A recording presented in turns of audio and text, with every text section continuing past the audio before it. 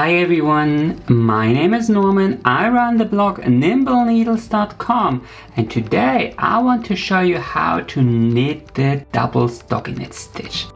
The double stockinette stitch is a lovely reversible pattern.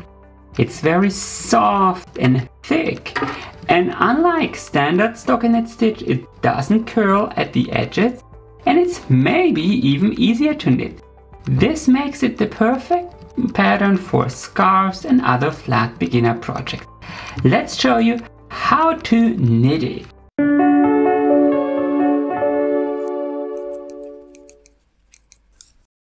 So here we got a swatch in plain stockinette stitch, and this is double stockinette stitch. As you can see, it looks very similar, doesn't it? But as you can also see, this one curls on the edges and here there's no curling, and it's reversible. You achieve this effect by knitting each row double with slipped stitches. While you can cast on any number of stitches, it's easiest if you cast on an even number of stitches. The repeat is knit one and then slip one purlwise with yarn in front across all rows. Let's show you. So it's knit one stitch and then bring the yarn to the front and slip one stitch purlwise. Bring the yarn to the back again, knit one, bring the yarn to the front again, slip one purlwise, bring the yarn to the back again, knit one, bring the yarn to the front again, slip one purlwise, knit one, slip one purlwise, knit one, slip one purlwise, knit one. It's really that simple. And the reason why you're bringing the yarn to the front as you slip one is simple.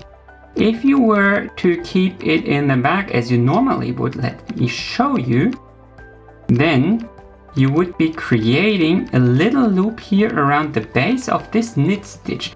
But we want this to look like plain stockinette stitch, so that's why you need to bring it to the front, so it lays on top of this already existing little purl bump. And if you cast on an odd number of stitches, then there's an easy way to memorize the repeat as well.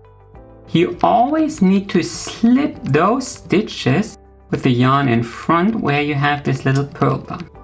And if you see a knit stitch with the V down here, you have to knit it. And it's always the same no matter if you're on the right or the wrong side. Always slip the little stitches with the purl bump with the yarn in front and knit those with a V here. You can also knit the double stockinette stitch in the round. This will be a tiny bit more complicated but quite manageable as well. You'll knit the first round just like before, so it's knit one stitch and then slip one purlwise, knit one, slip one purlwise, knit one, slip one purlwise. But in the second round you need to take care. Here you need to slip every knit stitch with the purlwise with yarn in the back, and then you need to bring the yarn to the front and purl one stitch. Bring the yarn to the back again, slip one stitch, bring the yarn to the front, purl one, bring the yarn to the back, slip one, bring the yarn to the front, and purl one. And if you alternate these two rounds, you create a stockinette stitch in the round. Because it's quite easy to get confused when you're knitting the double stockinette stitch in the round, I recommend you to get a row counter and a stitch marker to mark the beginning of your row, and then you can just say, okay, in every even numbered row I have to slip purlwise with the yarn in front, and in every odd numbered row I slip with the yarn in back, so you don't get confused. And last but not least, one thing you really should be aware.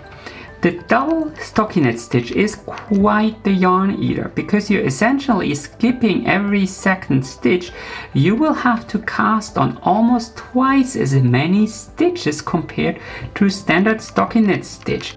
Otherwise, your scarf will end up really narrow, and that's probably not what you want.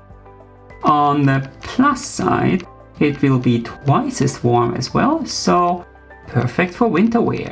Anyway, that's it. That's how you knit the double stockinette stitch. I really hope you enjoyed this video. Please give me a big thumbs up if you liked it, and consider subscribing to my channel if you don't want to miss any new videos. Happy knitting!